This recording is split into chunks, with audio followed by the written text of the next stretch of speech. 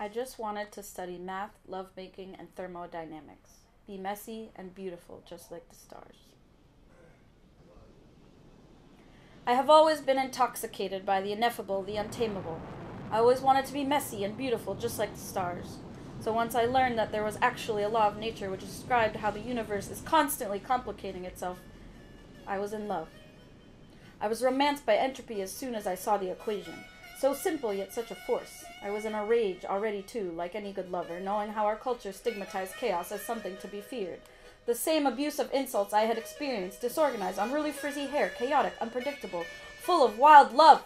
We were kindred spirits, me and my entropy. With this new opportunity to recast my identity in a scientific phenomenon of nature, I dug deeper to understand the mechanisms and mathematics of entropy. It was within the math that I discovered that I am not a tangle of uncertainty to be feared, but a wealth of new possibilities. Entropy is the flow of nature to create new options, new combinations, new configurations of life, matter, information, and energy. Entropy is evolution, transformation, death, and rebirth. Why? Maybe life likes to keep things interesting, the universe continuing to move from a singular source to greater and greater levels of differentiation, distinction, definition, creation, from which to know and see itself. Elements combine and create new molecules, species mix and evolve, bodies die and decompose, ideas blend and create new stories, new tools, new songs, new love. Emergent phenomena like new species are born in high entropic spaces like ecoteens, where two or more ecosystems collide, like where the forest meets the meadow. But the spirit of entropy has been demonized. Instead of working with entropy, society fights against it to gain greater control of our reality, normalize our identities, experiences, and expressions. This has caused most of us to be conditioned to fear uncertainty, fear too many possibilities, and try to control our environment and external circumstances, when really, the control we seek is more in our internal world. A lot of us intuitively know of or have felt a magic in nature that can inspire feelings of synergy or expansion that doesn't seem to follow the normal social rules for cultivating success. How, then, I thought, could we learn from these natural patterns to guide us? Could following the flow of entropy like a river and a path of least resistance tap us into the hidden magic of our cosmos? I thought the answer was just to go deeper. Deeper into the entropy and the chaos of my own heart and mind. I became obsessed. Obsessed like a messy lover full of poetry, equations, and laughter, ragefully burning all the limits and boundaries that might exist between two beings. I thought I could cast away all discipline and boundaries and merge with some kind of hot mess of cosmic love. Ride the wild wave and manifest the healing we all needed. Hubris. Because just like the best hot, messy love affairs with poor boundaries, you lose yourself. And you can lose your mind as well with the sheer number of possibilities and complexities and choose to consider. One day I crossed the threshold. I leaned too far and looked over the edge of my own mind and into the infinite possibilities of an expanding universe. And I was consumed by fear. I feared everything. The air I breathed, the water I drank, the food I ate, the ground I walked on, the love I had. It all became a poison in my mind, though I knew it was a poison of the mind. What I feared most was my weakness or inability to overcome the fear. I didn't know which way to go, surrender deeper into the darkness, or fight my way back to the light. It was a dance, and I had to gently and sometimes violently totter myself from the darkness back to solid ground, building up the solid walls of my reality and myself one boundary at a time. I wanted to love again, love math and entropy and the wilds within myself, but I knew there was some work to do. Conversations in community at the time had become engrossed in ideas of radical love and radical honesty. The radical, the square roots, the root of it, and learn to lean into the discomfort, which was promised to bring us growth. But not all of us have a truth that is just one clean and simple taproot. Most of us are tangled tapestries of love and contradiction, a spiral of doubt, growth, wounds, dreams splayed in many directions. The full and wild truth we each hold is a lot to bear witness to, even for ourselves sometimes. I started to realize my experiments, radical honesty and radical love, could sometimes become a violence to myself and others. My confusions and inner dialogues were producing more confusions and endless spiraling. I was lost then. I wanted to be wild but not violent or harmful. I wanted to grow and learn but was fearful of the messes I would encounter or create. Eventually, a friend, familiar with processes of recovery, offered that there may be a difference between the discomfort of growth and the discomfort of harm. If we push ourselves too far out into zones of uncertainty, that might be too great, the entropy too high, the storm too strong. There may be a truth too big for us to contain in our mere four-dimensional minds and bodies. We could be exposed to a frenetic and unpredictable energy that we may not have the strength yet to wield, and so instead it wields us, and we destabilize. fall into confusion, and we do harm to ourselves and others. This is how cycles of trauma are perpetuated.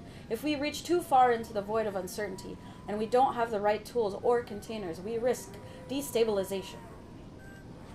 So before conjuring as much chaos as we can and jumping to the wild unknowns, I can say from experience, it is best to gather tools and prepare just as one would for any great expedition into the unknown. One thing that fear has taught me is within it, there usually lies a key to unlocking a greater power. Sometimes we don't yet have the right vessel to hold that power, but with time, as we fortify ourselves, we build the capacity to wield greater and greater personal power within our reality. First, it is important to define where comfort ends and where the unknown begins. It's a spectrum, a gradient, starting from our core of knowing, that which we may call our personal frequency, and from there, fading out into greater and greater depths of uncertainty. When we learn where our boundaries are, we hold them as the edges of ourselves, in just the right zones between our comfort and the wild truth, just enough chaos to keep us ticking, just enough to keep us tickled with curiosity on sure footing. In math and engineering, the boundary conditions tell us where we begin, a confined space in which we have the necessary information to solve problems. Outside the boundary, the same rules may not apply. Boundaries can be made of different materials, solid but transparent, to see the world outside like glass, or opaque and reflective. One of my favorite boundaries used by cells is the semi-permeable membrane. Oh, I love the semi-permeable membrane. A porous structure that has its own intelligence to let certain things cross the boundary and keep others in/out.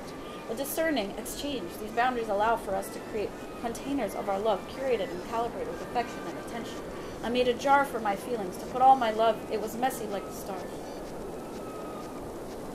Holding these boundaries and calibrating our space take discipline. I used to chaff at the world, but have learned to embrace it from a place of love and ritual.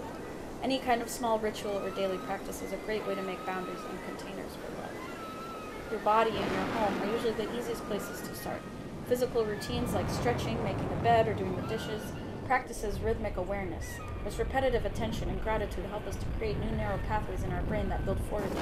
They are patterns for us to store love in the world around us. Sometimes, when we want to change a mental or emotional behavior, it is good to find a physical analog or pattern that can shift the energy or neural pathway in a similar way. When I was struggling with finding stability in the chaos of my own mind and plagued by fear, I found comfort in the advice from spiritual teacher and activist Maricela Gomez, who said sometimes you just have to practice putting your shoes in the same place every day. Discipline, I said, from a place of love, not with austerity, but as a means to carve a pathway for my love to flow with discipline, as the water takes to the rock to form its river, to find the ocean with ever-growing ease. Once our boundaries are fortified and we have built the container for our love, we can begin to bring in more and more energy that will activate and amplify our love. This is how a laser works. We have created a resonant chamber like the body of a guitar or a room with good acoustics by putting in sounds, feelings, thoughts that all have similar or harmonic vibrations that vibe well together. The vibes will amplify. In a laser, this resonant chamber is made of a crystal. Crystals are just materials with atoms organized in very specific geometries. They can be arranged in square patterns, hexagon, parallelograms, or a combination of a few different ones. Based on these geometries, they can resonate with different types of energy or light. Actually, most electronics work based on this concept. All our phones, computers, TVs, and satellites are just made of crystals, receiving, resonating, transforming, and transmitting energy. We are like the little atoms in a crystal, absorbing and transmitting energy, jumping back and forth between different states of being, different states of consciousness, different capacities for managing the complexities around us. We can expand our capacity, our boundaries, with brute force, or slowly, with practice and patience. Other times, effortlessly, in a quantum jump. A state of being I have become more familiar with is what I like to call the possibility space, playful, tender, not knowing, spaciousness, an ability to be in the unknown and be comfortable, trusting, peaceful. Maybe one of our goals as expansive beings is to learn to widen our boundaries more and more into the greater nuance and complexities that nature has to offer us. But we all start with a certain amount of ability to maintain our stability within the chaos. Sometimes we dive a little too far, too fast, and must retreat. But through fortification of our boundaries and calibrations of our own personal power of frequency, we can learn to grow our capacity for greater and greater complexity, and more possibilities, and eventually focus the flow of entropy like a laser to transform our realities. A laser is made with light, electricity, mirrors, and crystals. Everything must be fine-tuned to the same frequency or vibe.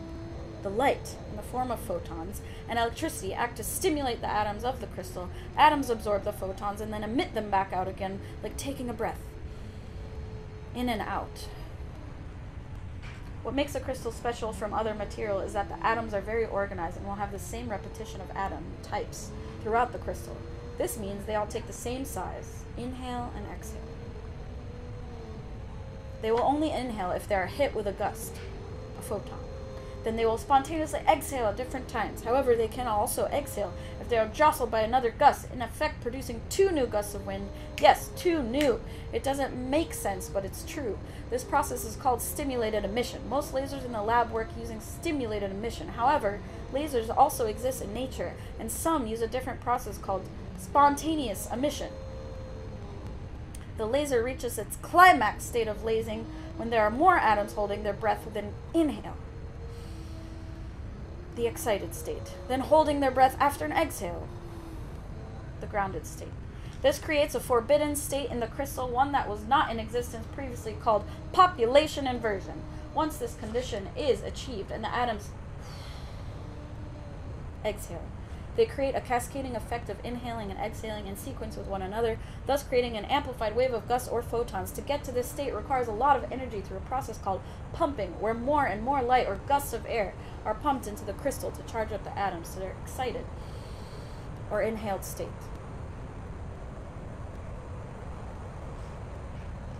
A laser is an amplification technology. It is used to create a hyper-focused, coherent, and tuned source of energy. If we are the laser, how might we experience this forbidden state of lasing? For me, it has been in those elevated states of channeling, synergy with a team or partner, a sense of timelessness where I can access memories and sensations from the past or future, and even a feeling of euphoria. When I am so big like this, like a raucous sun, full of memories and the power to burn, the power to time travel, to transcend so much, yet I'm almost paralyzed by the sheer joy of sensation. I can only laugh and cry tears of expansion. Why move when the infinite expression of the universe exists for me to feel and create in this moment? I can recall anything, any sensation. I can be anywhere and feel it fully. I've portaled on.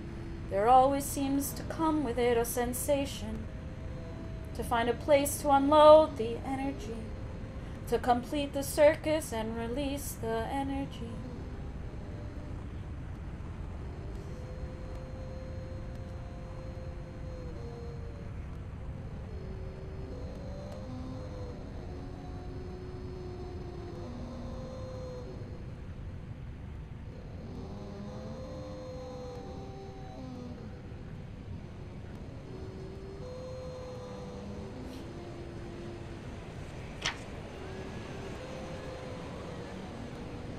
We live in a fractal universe, which is to say that throughout the microcosms of quantum physics and the macrocosms of the galactic universe, the same patterns repeat over and over and over and over.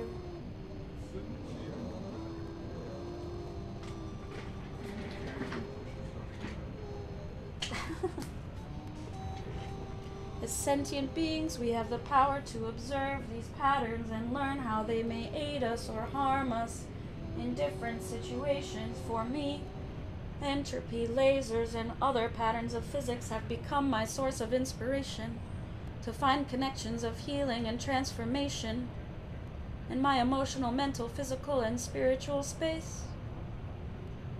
Patterns are like the universe's original technology, forms or processes used to hold or transform information, matter, or energy. Patterns abound in all spaces and levels of nature. We then are faced with the ever-constant challenge to choose, forget, remember, and learn from the resonant patterns of nature that will allow us to thrive within the beautiful chaos of the universe. Huh? Again? Yeah. Try not to roll too much. I just want you to just go around. The whole thing? Yeah. The whole thing? Shit. Not roll? Yeah. Don't roll. Yeah. Not just turn. Just spin. Because I want to get the sound going in different places. Like this? Or Or all the way around? Okay. You vary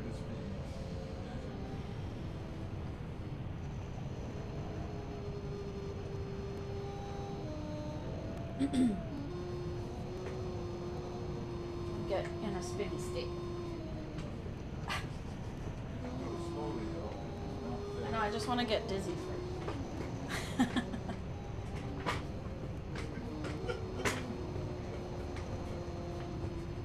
Alright. Woo! Oh lordy. Okay, let's go. Let's do it more.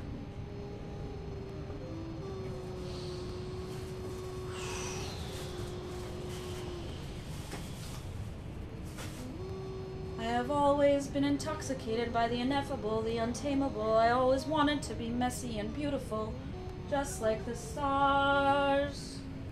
So once I learned that there was actually a law of nature which described how the universe is constantly complicating itself, I was in love.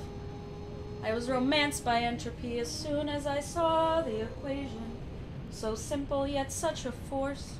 I was in a rage already too, like any good lover, knowing how our culture stigmatized chaos as something to be feared, the same abuse of insults I had experienced, disorganized, unruly frizzy hair, chaotic, unpredictable, full of wild love. We were kindred spirits, me and my entropy. With this new opportunity to recast my identity in a scientific phenomenon of nature, I dug deeper to understand the mechanisms and mathematics of entropy. It was within the math that I discovered that I am not a tangle of uncertainty to be feared, but a wealth of new possibilities. Entropy is the flow of nature to create new options, new combinations, new configurations of life, matter, information, and energy. Entropy is evolution, transformation, death, and rebirth. Why? Why? Why? Why? Why? Why? Why? Why? Why? Why? Why? Maybe life likes to keep things interesting. The universe continuing to move from a singular source to greater and greater levels of differentiation,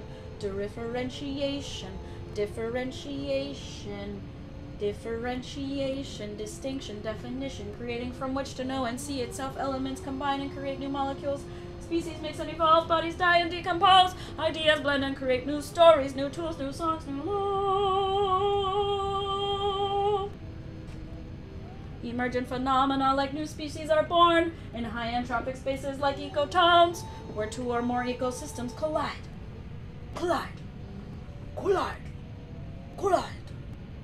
Like where the forest meets the meadow. Where the forest meets the meadow. But the spirit of entropy has been demonized. The spirit of entropy has been demonized. Instead of working with entropy, society fights. Instead of working with entropy, society fights against it to gain greater control of our reality, normalize our identity, experiences, and expressions.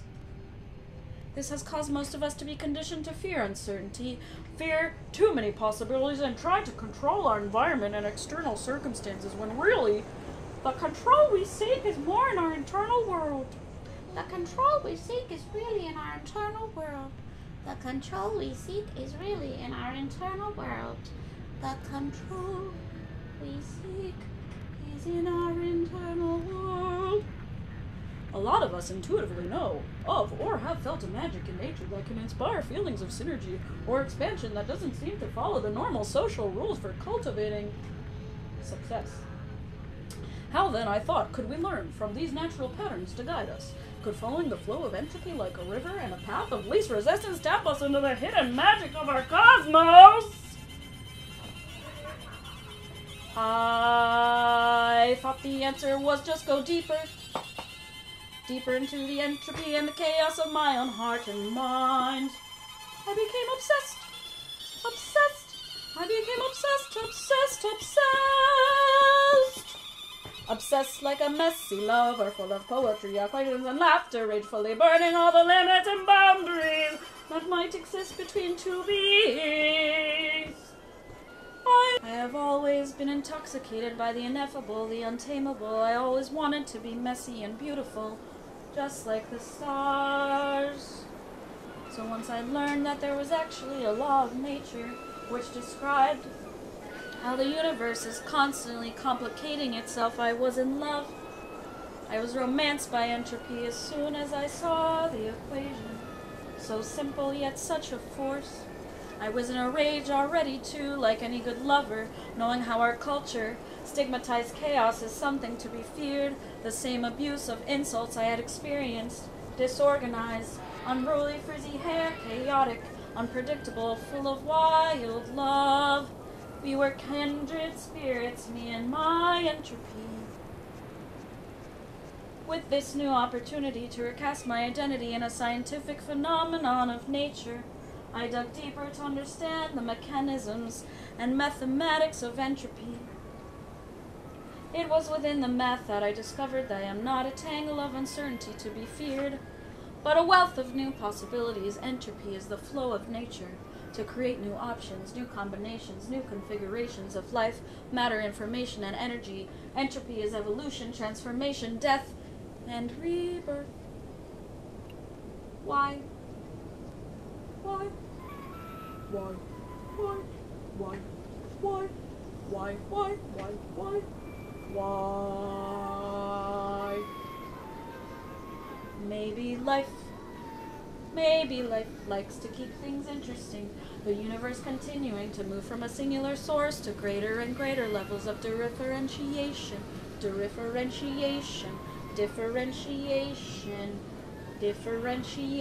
distinction, definition, creating from which to know and see itself. Elements combine and create new molecules. Species mix and evolve, bodies die and decompose. Ideas blend and create new stories, new tools, new songs, new law. Emergent phenomena like new species are born in high entropic spaces like ecotones, where two or more ecosystems collide.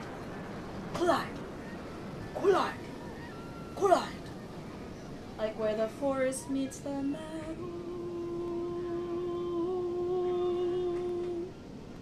Where the forest meets the meadow.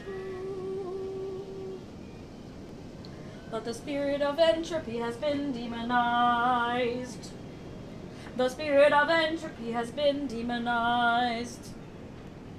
Instead of working with entropy, society fights.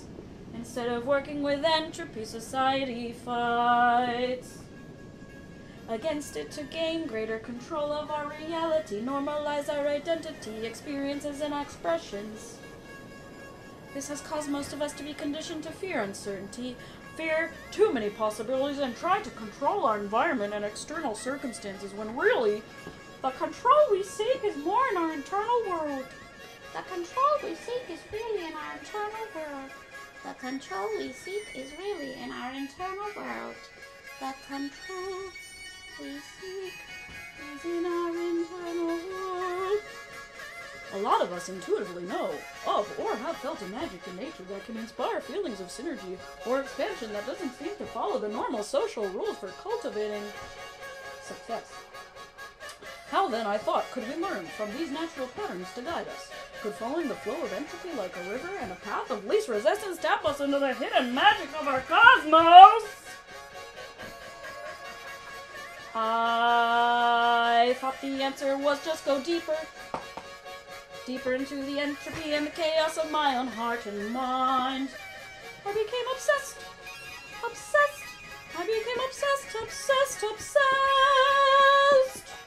Obsessed like a messy lover, full of poetry, equations, and laughter, ragefully burning all the limits and boundaries that might exist between two beings. I thought I could cast away. I Thought I could cast away all discipline and boundaries and merge with some kind of hot mess of cosmic love. Ride the wild wave. Ride the wild wave. And manifest the healing we all needed. Manifest the healing we all needed. Hubris. Hubris. Hubris. Because just like the best hot, messy love affairs with poor boundaries, you lose yourself. And you can lose your mind as well with the sheer number of possibilities and complexities you choose to consider. One day, I crossed a threshold. I leaned too far and looked over the edge of my own mind and into the infinite possibilities of an expanding universe. And I was consumed by fear.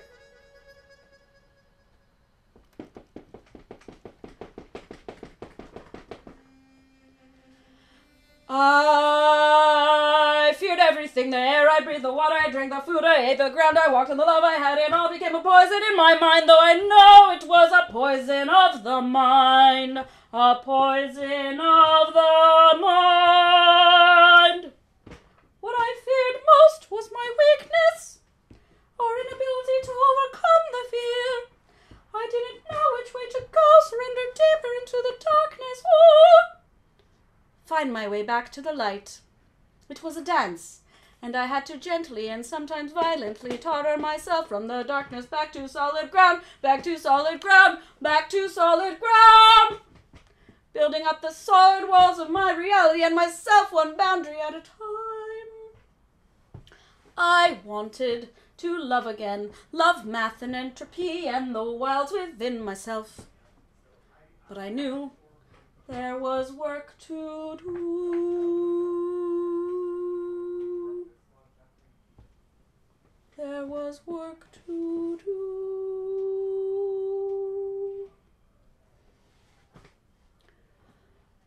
Conversations in community at the time had become engrossed in ideas of radical love.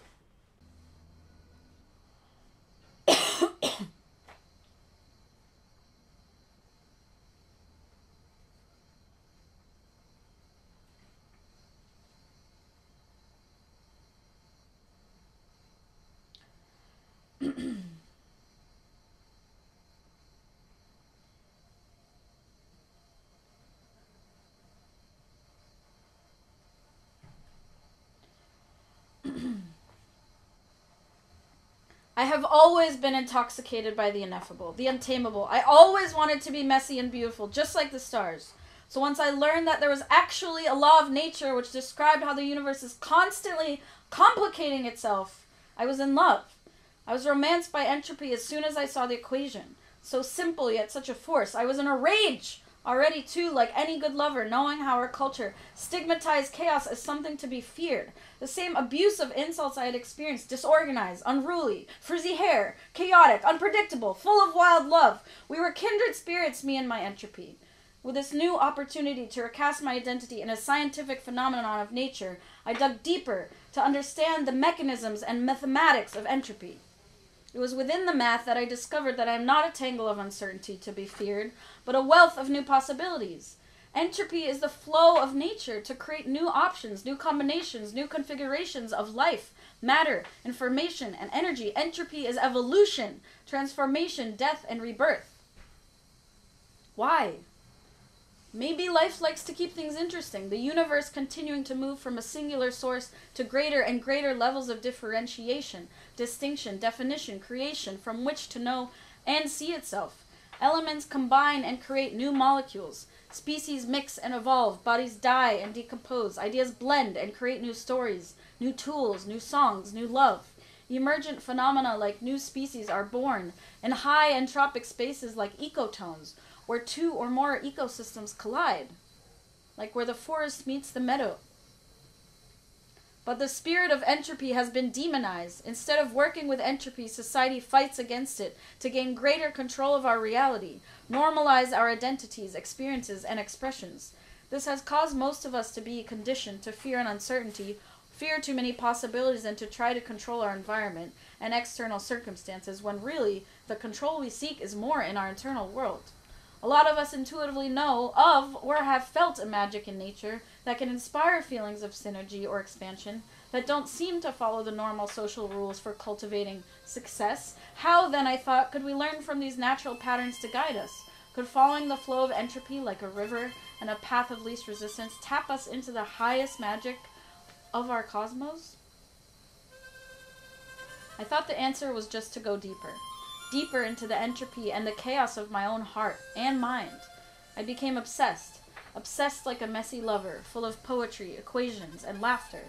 Ragefully burning all the limits and boundaries that might exist between two beings. I thought I could cast away all discipline and boundaries and merge with some kind of hot mess of cosmic love. Ride the wild wave and manifest the feeling, the healing we all needed. Hubris. Because just like the best hot, messy love affairs with poor boundaries, you lose yourself. And you can lose your mind as well with the sheer number of possibilities and complexities you choose to consider. One day I crossed the threshold. I leaned too far and looked over the edge of my own mind and into the infinite possibilities of an expanding universe. And I was consumed by fear. I feared everything. The air I breathed, the water I drank, the food I ate, the ground I walked on, the love I had. It all became a poison in my mind, though I knew it was a poison of the mind. What I feared most was my weakness or inability to overcome the fear. I didn't know which way to go, surrender deeper into the darkness, or fight my way back to the light. It was a dance, and I had to gently and sometimes violently totter myself from the darkness back to solid ground, building up the solid walls of my reality and myself one boundary at a time. I wanted to love again, love math and entropy and the wilds within myself, but I knew there was some work to do. Conversations in community at the time had become engrossed in ideas of radical love and radical honesty. The radical, the square roots, the root of it, and learn to lean into the discomfort which was promised to bring us growth. But not all of us have a truth that is just one clean and simple taproot. Most of us are tangled tapestries of love and contradiction, a spiral of doubt, growth, wounds, dreams splayed in many directions. The full and wild truth we each hold is a lot to bear witness to, even for ourselves sometimes. I started to realize my experiments in radical honesty and radical love could sometimes become a violence to myself and others. My confusions and inner dialogues were producing more confusions and endless spiraling. I was lost then. I wanted to be wild but not violent or harmful. I wanted to grow and learn but was fearful of the messes I would encounter or create. Eventually, a friend familiar with the processes of recovery offered that there may be a difference between the discomfort of growth and the discomfort of harm.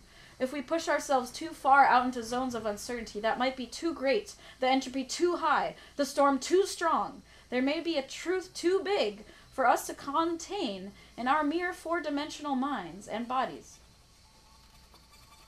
We could be exposed to a frenetic and unpredictable energy that we may not have the strength yet to wield, and so instead it wields us, and we destabilize, fall into confusion, and we do harm to ourselves and others. This is how cycles of trauma are perpetuated. If we reach too far into the void of uncertainty and we don't have the right tools or containers, we risk destabilization. So before conjuring as much chaos as we can and jumping to the wild unknowns, I can say from experience, it is best to gather tools and prepare, just as one would for any great expedition, into the unknown. One thing that fear has taught me is within it, there usually lies a key to unlocking a greater power. Sometimes we don't yet have the right vessel to hold that power, but with time, as we fortify ourselves, we build the capacity to wield greater and greater personal power within our reality. First, it is important to define where comfort ends. You're going, you're speeding up. Speeding? Yeah. Too fast? Yeah, you got to go back and forth between fast Slow and fast. slow. You get deep into this and start getting too deep Speeding. into the writing rather than to the acting. Oh. Okay. So you got to like slow down, even do a little break between, and then go, go. Let's start all over again. All over? This We need to get rhythm going. Oh, Lordy. Okay.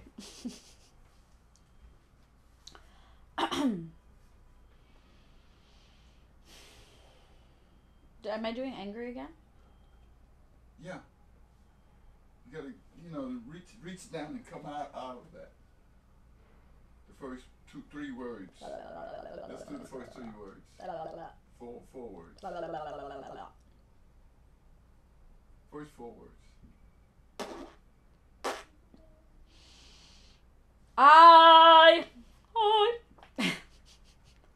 Just getting it out. I have always been. Too much of a ring. Too much ring. Yeah. I have always been. Cut it quicker. I have always been. Yeah, that's it. Staccato. Yeah. I have always been intoxicated by the ineffable, the untamable. I always wanted to be messy and beautiful, just like the stars. Go slower. Slower? Yeah. Shit. I have always been intoxicated by the ineffable, the untamable. I always wanted to be messy and beautiful. Still too fast? That rhythm. Still too fast? Yeah. I have always been intoxicated by the ineffable, the untamable. I always wanted to be messy and beautiful, just like the stars. So once I learned that there was actually a law of nature which described how the universe is constantly complicating itself, I was in love. I was romanced by entropy as soon as I saw the equation. So simple, yet such a force. I was in a rage already too, like any good lover, knowing how our culture stigmatized chaos as something to be feared. The same abuse of insults I had experienced, disorganized, unruly, frizzy hair, chaotic, unpredictable, full of wild love. We were kindred spirits, me and my entropy. With this new opportunity to recast my identity in a scientific phenomenon of nature, I dug deeper to understand the mechanisms and mathematics of entropy. It was within the math that I discovered that I am not a tangle of uncertainty to be feared, but a wealth of new possibilities. Entropy is the flow of nature to create new options, new combinations, new configurations of life, matter, information, and energy. Entropy is evolution, transformation, death, and rebirth. Why? Maybe life likes to keep things interesting. The universe continuing to move from a singular source to greater and greater levels of differentiation, to greater and greater levels of differentiation, distinction, definition, creation from which to know and see itself. Elements combine and create new molecules, species mix and evolve, bodies die and decompose, ideas blend and create new stories, new tools, new songs, new love. Emergent phenomena like new species are born in high entropic spaces like ecotones, where 2 or more ecosystems collide, like where the forest meets the meadow. But the spirit of entropy has been demonized. Instead of working with entropy, society fights against it to gain greater control of our reality, normalize our identities, experiences, and expressions. This has caused most of us to be conditioned to fear uncertainty, fear too many possibilities, and try to control our environment and external circumstances, when really, the control we seek is more in our internal world. A lot of us intuitively know of or have felt a magic in nature that can inspire feelings of synergy or expansion that don't seem to follow the normal social rules for cultivating success. How then, I thought, could we learn from these natural patterns to guide us? Could following the flow of entropy like a river and a path of least resistance tap us into the hidden magic of our cosmos? I thought the answer was just to go deeper.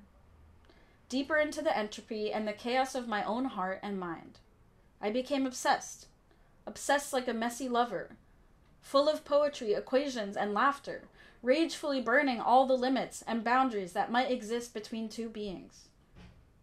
I thought I could cast away all discipline and boundaries and merge with some kind of hot mess of cosmic love, ride the wild waves and manifest the healing we all needed. Hubris.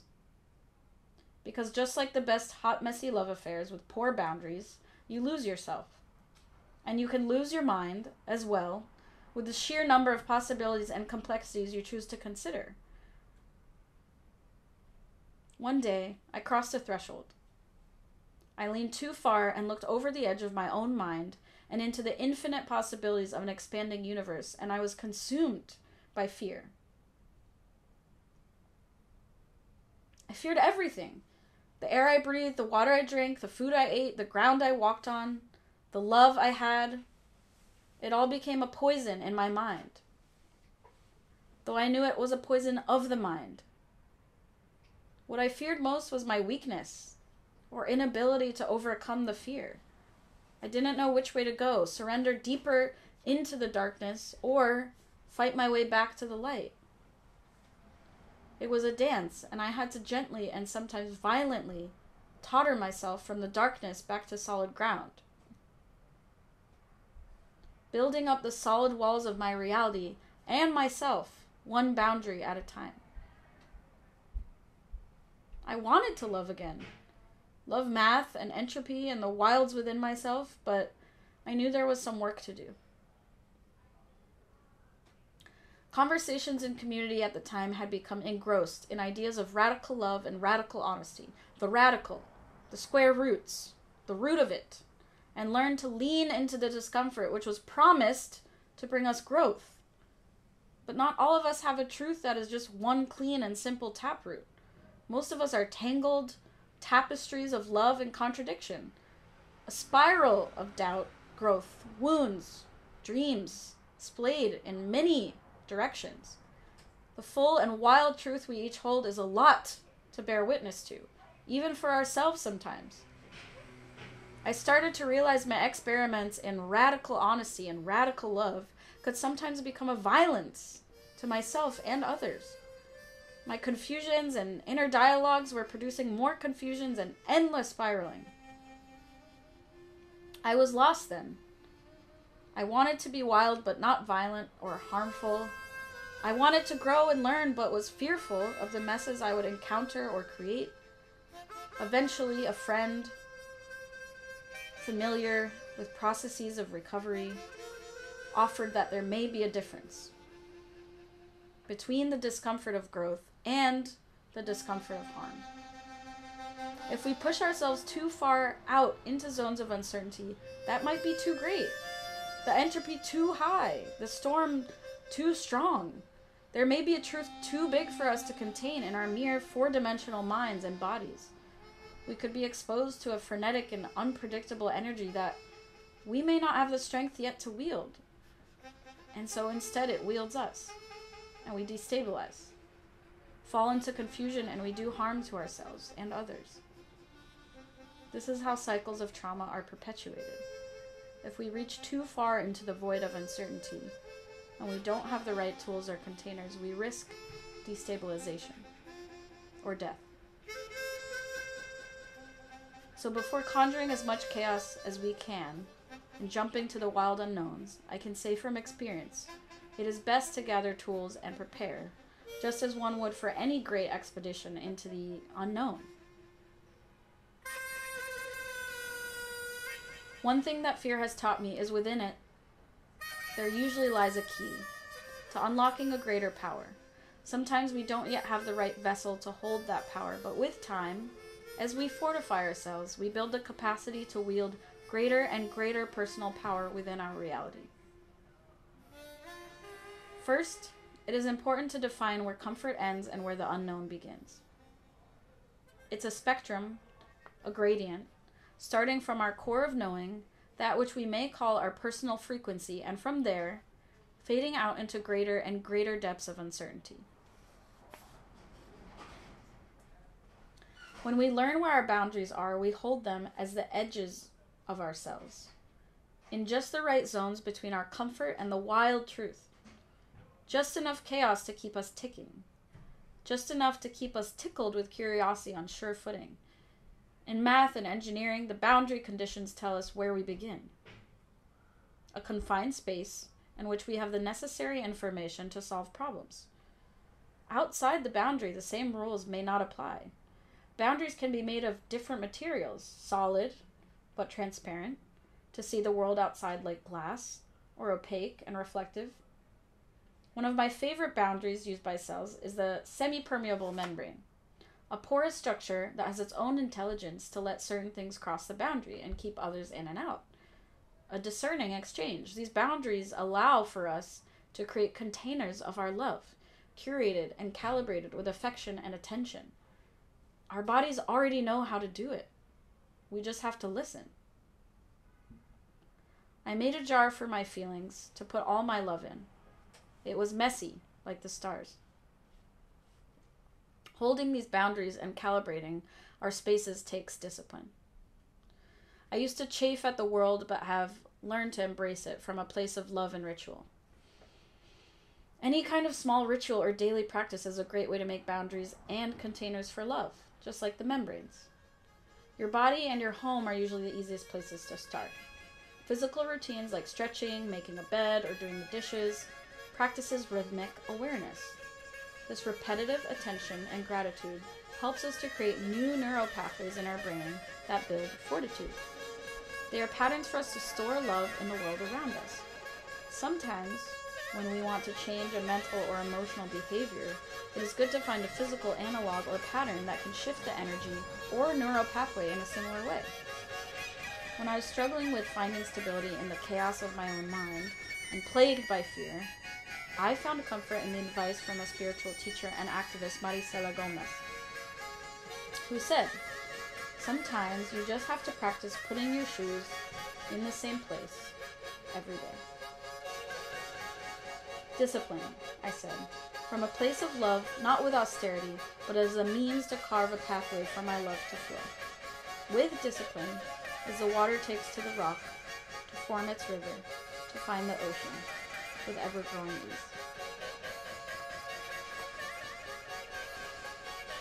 Once our boundaries are fortified and we have built the container of our love, we can begin to bring in more and more energy that will activate and amplify our love. This is how a laser works. We have created a resonant chamber like the body of a guitar or a room with good acoustics by putting in sounds, feelings, thoughts that all have similar or harmonic vibrations. The vibes will amplify. In a laser, this resonant chamber is made of a crystal. Crystals are just materials with atoms organized in very specific geometries. They can be arranged in square patterns, hexagons, parallelograms, or a combination of a few different ones. Based on these geometries, they can resonate with different types of energy or light. Actually, most electronics work based on this concept. We use it every day. Our phones, computers, TVs, satellites. They're just crystals, receiving, resonating, transforming, and transmitting energy.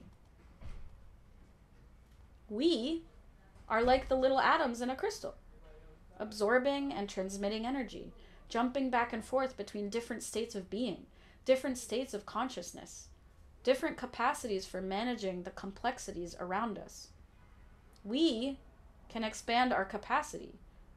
We can expand our boundaries with brute force, or slowly with practice and patience, or as effortlessly as a quantum jump. A state of being I have become more familiar with is what I like to call the possibility space. Playful, tender, not knowing, spaciousness. An ability to be in the unknown and be comfortable, trusting, peaceful.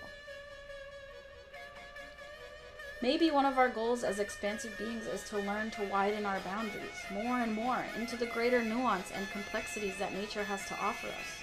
But we all start with a certain amount of ability to maintain our stability within the chaos.